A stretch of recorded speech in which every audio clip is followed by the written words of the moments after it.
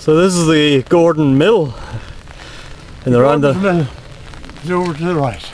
Gordon's Mill is over to the right. That's your left.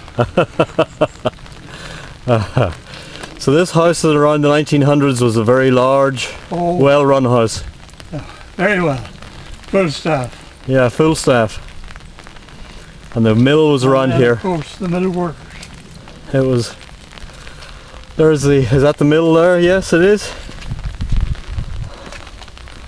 That was a Scotch mill for making flax for linen.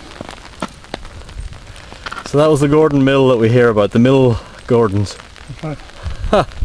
There you go. And his son John. John Robinson owned this. Gordon. John Robinson Gordon. Kilrea, second Kilrea Presbyterian Church. So this is not far off the Derrymerick Road, is it? No, it's Dungarva Street in Kilrea. Dungarva Street. But it's a more recent church than the one you were in.